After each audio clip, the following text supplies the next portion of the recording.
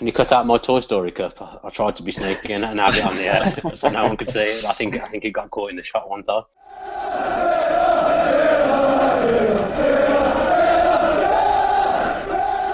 Welcome back to the Villa View for the next discussion show. You liked the first one, so we thought we'd bring it back.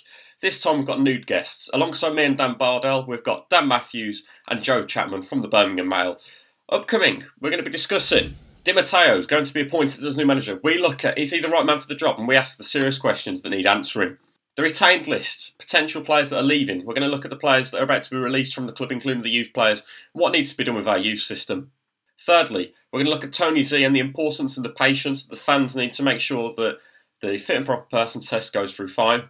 And then finally, we're going to be looking at Brad Guzan and all the other goalkeepers and whether we need a new goalkeeper or we've got one that's capable of doing what we need to be doing in the Championship. Stay tuned. So Di Matteo has been rumoured and almost imminently going to be appointed as Villa manager. So, Joe, as you've got such a relationship with West Brom, so to speak, is he the right man for the job, or should we have looked elsewhere for somebody else? If you'd have spoken to me a couple of months ago, I would have said that undoubtedly the best fit for the job would have been Nigel Pearson. The kind of shake-up of Villa is going to be pretty monumental this summer, both on the field and off it. So you needed like a safe pair of hands almost, and someone that's got a track record of turning football clubs around. I thought Nigel Pearson fitted the bill pretty well. That's obviously he's not available now, so they're going to have to look elsewhere. It's been pretty clear for the last couple of weeks at least that Roberto Di Matteo is pretty high up on Tony Gia's shortlist, so being the kind of one remaining candidate, you expect him to be named sooner rather than later. Do you see any issues with him that's making you? Which side are you on? Did you say would you rather have Di Matteo or someone else like Nigel Pearson? Obviously, gone to Derby now though. First thoughts were David Moyes when it started. Obviously, Tony Gia took over. Since then, I've probably leaned towards a bit more Matteo. Obviously, I know he did well at West Brom. Before that, I think it was MK Dons did very well as well.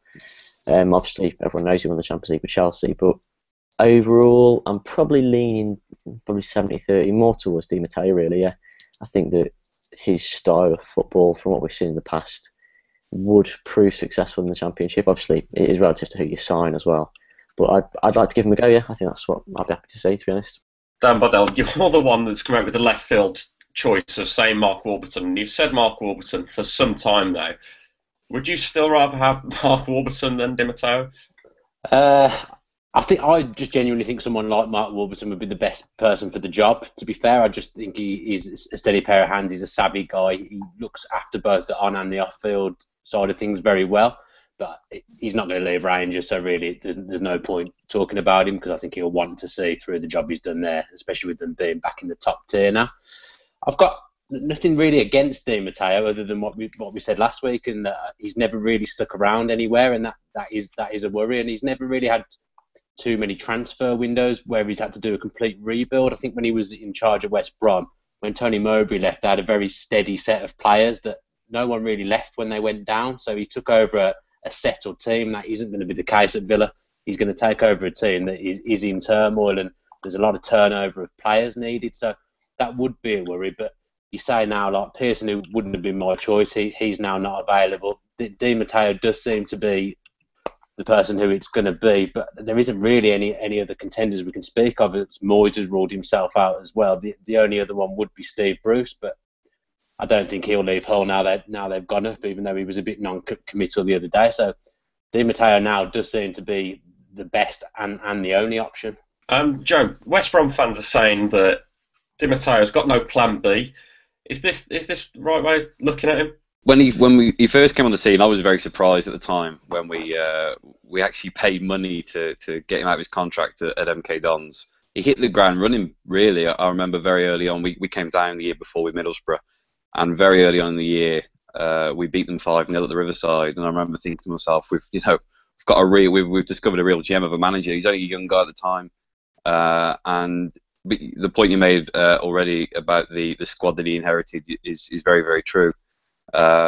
He inherited a squad of players that were ready for the Championship, that had got us up there in the first place under Tony Mowbray, and there were also players that had broken through at the back end of the Premier League campaign players like Yusuf Mulumbu and Graham Dorrans who really flourished in the Championship. So I don't know where you look at the Villa squad at the moment, the way it is.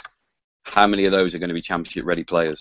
Yeah, totally. I think that with Di Matteo, his win record speaks for itself, though, as well. You've got to look at that, and it's an average of 50%, 48% alone at West Brom. And a lot of West Brom fans, when he left, they were actually they were sad to see him go, weren't they? Yeah. The football, don't get me wrong. I mean, the football was terrific to watch, especially the Championship. When we went up, we won the league in the Championship in 2008 with Tony Mowbray. We actually got more points under Di Matteo, finishing second. I think we got something like 91, 92 points under Di Matteo, owned by Newcastle, who I think hit 100. So it was a great season.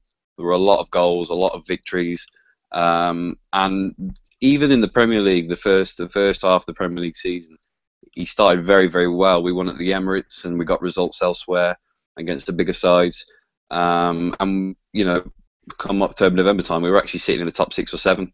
And then for whatever circumstances were, we don't really know as football fans, between October, November time and January, he went on a run which he just couldn't recover from. And at the time, I think it was the right decision to let him go. I didn't think he was going to be able to kind of end that run that was going to eventually see us back in the Championship again. Dan Bardell, just quickly, right man for the job on this occasion, or do you think that we should have tried our best to try and get Moyes in, though he did rule himself out? I think Moyes would have been the fit that would have united the fans the most. He would have been the one that most of the fans would be pleased to see and that they'd agree on. It is a bit of I feel a bit like we're rolling the dice again in some ways, but then in other ways he has proven that he can get a team promoted from the Championship, so I don't really know what else I should be thinking about or looking for. It's any appointment's going to be a gamble at this stage. I mean, obviously he's got the links with Chelsea and having won the Champions League. I think that probably is what appeals to the owners, the new owners, as well as having the Championship history. So it makes sense in a lot of ways, but in other ways it is a gamble, as it would be with anyone. I think he's just a quite marketable man, as you mentioned there. Win the Champions League, that's a huge thing to have on his back, on his CV. And in comparison to like Pearson, who has annoyed people in Asia already, let's face it, and Moyes, who's sort of like, in Manchester United's case, he's got that reputation, he's got that stamp as the man that failed after Ferguson left. So I think it is potentially the right man to go for. Now, looking forward, everyone's touched upon the fact that players need to go, players need to stay, but we're expecting the retained list to be out by Villa soon. And the obvious ones that are going is going to be Charles Nzogby, a contract's over, and Kieran Richardson. As well as that, though, you've got some youngsters like Lewis Kinsella. So, Dan Matthews, do you think that some of these players should have been given the extra chance, maybe under a new manager? Not the likes of Nzogby, but the likes of Webb and Segris. Massively. I mean, I've been a massive fan of Lewis Kinsella now for a few years, kept an eye on him, especially when he's been out on loan. Especially when Amavi got injured earlier in the season, I thought, right, this is the kid's chance now. Sissoko was out on loan at Porto at the time. Never really rated Richardson as a footballer, so I'm kind of gutted really that Kinsella's not going to get his chance.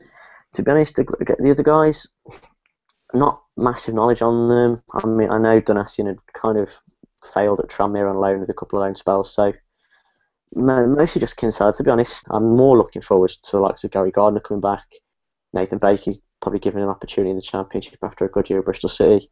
I think those are the ones I'm more looking forward to seeing, to be honest. Dan Bardell, Joshua Webb is the one that stands out for me, and Lewis Kinsella, because they're both players that played in that next-gen side, as well as the likes of Donatian, but they've never been given a first-team chance, and arguably, they've not even been out on loan. Well, Webb hasn't, and Kinsella hasn't until this season.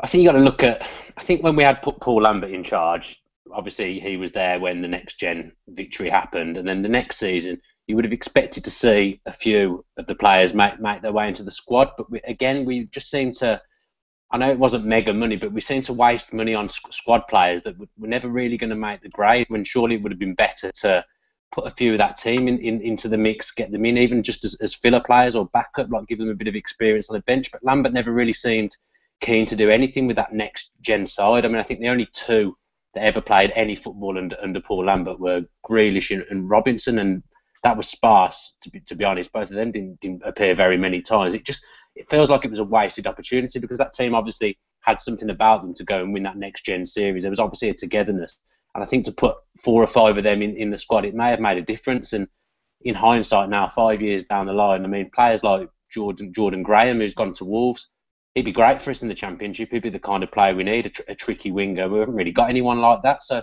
it was a wasted opportunity, the next gen squad, and Lambert really needs to take some responsibility for that, in my mind. Joe, Dan touched on Jordan Graham there. He's the big one, isn't he, that Villa have let lost from that next gen side, and then the likes of Lewis Kinsella, who's not been given much game time. Yeah, I feel a bit for Lewis Kinsella. I saw glimpses of him out on loan at Kiddie, and I thought he was doing okay. I was surprised to hear that he hadn't been offered a new deal. Jordan Graham as well. You're absolutely right. He had just kind of broken through at Wolves and was really setting the league alight before he got that injury, which is going to have ruled him out now until the end of this calendar year. So he's taken like a duck to water to Championship football, and Dan's right, he'd have been the perfect fit for Villa. And then obviously nobody's going to miss Charles and Zogbia, are they, Dan Matthews? I can't see it. No, I mean, every time Richardson got announced in the lineup, it was meltdown. And Zogbia hasn't featured. Obviously, he came on against Man City, hasn't featured since. But like you said, 3 years and Zogbia's done nothing. 60 grand a week. Just get rid of him. Thank God he's gone and invest the money elsewhere. There's just no excuses, is there, really, on the field, off the field?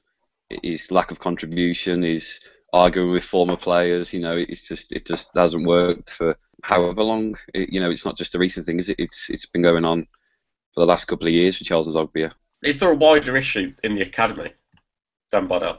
Not a lot has come through in the last few years, other than Grealish. Really, I can't think of anyone who's come in and made a name for themselves in the first team. But as I said before, like Kinsella, we have had some absolutely awful left backs over the last 3 or 4 years. I mean, Luna was horrific. What he was ever doing near the first team, I don't know. The amount of goals he cost us that season were ridiculous, and then he got bombed out after half a season. You never see him again. Like, we really lost anything by giving Kinsella a go at that point. I mean, it's sink or swim for a young player. I mean, he's been out at Kiddie and I think he's done okay. But you're not going to learn too much about him somewhere like that. When you put these players in the first team playing with proper Premier League footballers, that's when you find out whether they can do it. I mean, I think when Grealish was on loan at Notts County, he did very well. And then he came in and he took that form into the first team. But I feel like we've wasted some careers in some sense, because Samir Carruthers was another one. He came on under McLeish a couple of times and I thought he looked good, and then you never see him again. So I feel there's been a lot of youngsters that have been hard done by Villa, and I think that they'll definitely feel that as well. I mean, Kinsella alluded to it with a few of the things he said when he's left. He's never been given a chance, and he must be looking at some of the people that have played ahead of him, and he'd just be gutted.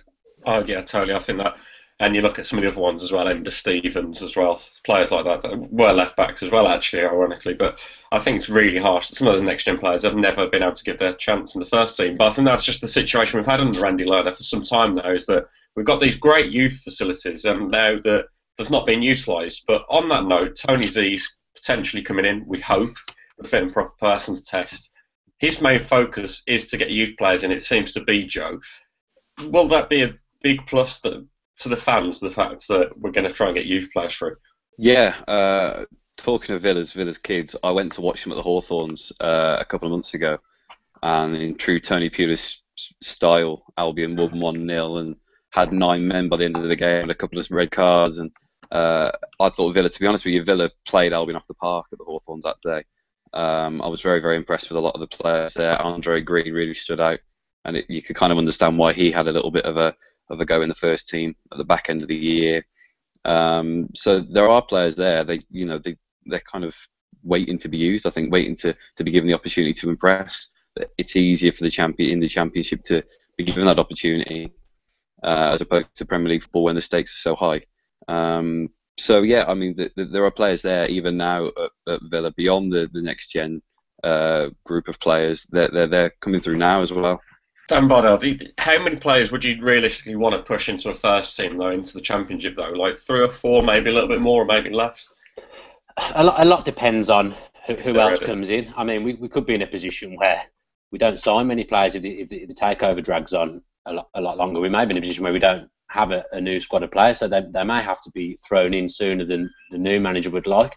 But I just feel like that the back end of the season just gone. It was another wasted opportunity because there was no reason not to throw Andre Green in the team. We'd have lost nothing by playing him when we were already relegated. The shackles should have been off. He should have been able to go out there and express himself. We're already down. There's no pressure. But Elliot Black just seemed obsessed with picking all the players that the fans didn't like. He seemed to go out of his way to upset everyone. He certainly upset me, as you probably all know. Andre Green, he came on and showed brief glimpses of what he could do. As Joe said, he should have been in the first team because now he'd be ready to play. In the Championship, he'd have had a bit more first team exposure. So someone like him would have been there ready at the start of the season. You can't chuck them all in, but I wouldn't surprise me to see 3, 4, 5 in that first match day squad come that game one. You know, the likes of Kevin Toner, Asa Summer was another one that stood out for me. Jordan Lydon, that game that I was referring to earlier, was outstanding. Yeah. So they're there now, and they have, Eric Black was sticking with the likes of Bacuna and Lescott and Richards, and it kind of baffled you at the end of the year, even as someone like myself that's not even a Villa fan. Jordan Lydon's the one for me. I really do hope he pushes forward. I don't know if you saw the other day, but he had an interview with the Villa press team, and he was so passionate about his attitude to want to develop and push as a player in the Championship and move forwards. I think that's the sort of song we need to see, and that's why, to me, we should have picked the youth players because they've got more hunger than any of that current squad. Yeah, I agree. Whether you're able to kind of manage to shift, say, 10 players that probably need to be moved on in the Championship with the kind of the little time that's going to be given in the summer, with the Euros and then the pre-season and the start of the new campaign. It's a real big task this summer for whoever's in there. I just can't see Villa, whoever the new manager is, shifting that kind of quantity of players that really need to be moved on. And Matthews, how many players do you think we do need to realistically move on? How many can adapt and can recover from what was an awful season just gone? Well, you're already looking at the likes of Guzan. Lescott needs to go. Bacuna, as much as I personally like his attitude to an extent, Hutton probably needs to go. Is he good enough anymore? Probably not. I'd say 6 or 7. And will any of them recover who stay? I'm going to say no. I think you really need a big overhaul of that team. I think you definitely, I know he's on the list to touch on as a new keeper, but you're going to have to throw in the likes of Hepburn Murphy, the likes of Green. Lydon should be straight in that midfield, Gardner, in my opinion. But yeah, you're talking at least 6 or 7 for me. It's going to have to take a full refresh because it's not easy to get over, not just relegation, but quite embarrassing relegation as well. It wasn't even close, and that's going to sit on your mind as a player all over the summer, regardless of getting paid. You're going to constantly think, that was pathetic. I've embarrassed myself here. I've embarrassed my name. And that, as a player, I imagine, that's not easy to get over. There is a major overhaul that's needed. It's not going to be a few men that's gone. We're hopeful for mass change under Tony Z. And on the note of Tony Z, there's a lot of fans that are quite worried. Well, I'll say the word worried as a wild understatement. A lot of fans are not very happy about the cloud over Tony Z, Dan Bardell. Should we be worried? I don't think we should be at all right now because I know, and I'm sure everyone else knows here, how long the fit and proper persons test takes. So I think the fans need to maybe understand a bit more that this is such a big thing to happen. I think the thing that probably makes it worse for fans is that obviously there was the big announcement, we've been taken over, this is the new owner, it was all over the official site, and then you suddenly sit there back and you think, well, actually, this hasn't been accepted yet. There's a lot of tests and a lot of due diligence has got to be done. So I think that's probably part of the reason for it. I mean, in a way, we should be happy that it's taking time because it means the job is being done thoroughly, and that is what's needed. Because the last thing we want is a disastrous owner in the model of Carson Young, that Blues obviously taken Blues down and nearly ruined them. We don't want something like that to happen to us. So it's good that it is taking time, but I think just that initial announcement and the excitement is now being doused with, actually, it hasn't actually gone through yet. It would set Villa back 5-10 years maybe if it all went wrong. But yeah, Dan's absolutely right. Ultimately, you can't really argue the fact that it's taking its time because you'd like to think the job's being done to a good enough extent that it means that he's going to be a kind of ratified owner. And Dan Matthews, on that note, there's a lot of teams in that Championship that have got dodgy owners, so to speak. The likes of Nottingham Forest with Al Hawazi, the likes of Leeds with Chelino, the likes of Vincent Tan at Cardiff City, and we really don't want to end up with that, do we? I couldn't think of anything worse. I mean, you've seen the likes of those clubs decline. I know Leeds, for example, are back in the Championship, but you've seen them go into League One. Admittedly, spent, I think it was 2 or 3 years down in League One. Forest, they've brushed with relegation a couple of times, and for a club of our stature, we shouldn't really be looking at that. And we need, I think someone touched on a couple of weeks ago, solidity, a bit of balance is what we need now, and that's only going to stem from the right appointment as chairman. If he does pass the test, then you'd like to think that, because it is obviously well ratified, the test, that you've got the right man there, and I can only pray that that's what happens, and it's not a disastrous situation to what the Blues have been in. So the one issue this season has been in goal. We've had Brad Guzan and Mark Bunn between the sticks, and neither of them have been that special, have they, than Bardell? So if you're looking at goalkeepers, where should we be looking? Or should we be looking at the likes of Jed Steer? Now he's back from Huddersfield after a very successful loan spell. Should we be looking at getting him in the first team, or getting a decent backup and then having Jed Steer in number one? First off, Guzan has to go, because I think he's finished at the top level, and he's definitely finished at Villa. I mean, he comes across like a good guy. He's been a good servant to Villa, to be fair to him, but as a goalkeeper, once your confidence is gone, that's it. And you can see now he's frightened to play, and the defence are very antsy when Guzan gets the ball. Is he going to do something stupid? And he's made mistakes over the last 2 seasons, really. He's cost us games on his own, and he doesn't really make those match winning saves that he made in his first few seasons under Lambert anymore as well. So he's got to go. I think Jed Steer coming back could be a good thing for us, because I speak quite a lot with Radio Yorkshire, and the guy who I usually speak to, he's a Huddersfield fan, and he absolutely raves about Jed Steer. He said that he was unbelievable for Huddersfield this season. So if we've got a Championship-ready goalkeeper there already in contract with the club, then I think we should use him, because there's a lot of money that needs to be spent elsewhere. So if Steer's ready, I suggest we play him. The one Championship level keeper that really, really impresses me is Kieran Westwood. Now, with Sheffield Wednesday failing to go up this season, it might mean that a cheeky bid for him might not be a bad idea. I really, really rate him. Actually, I think he'd be the kind of goalkeeper you need. I think you need someone of that ilk. A player that's ready to play 50 games a season. I'm not sure if Jed Steer is capable of doing that. David Button's been rumoured a few times, hasn't he, from Brentford? Would he be the level of Kieran Westwood?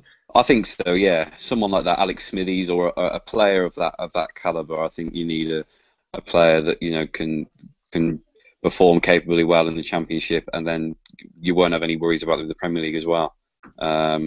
So yeah, one thing is I think we can all agree on is that you don't really want to be seeing Brad Guzan there as number one next season.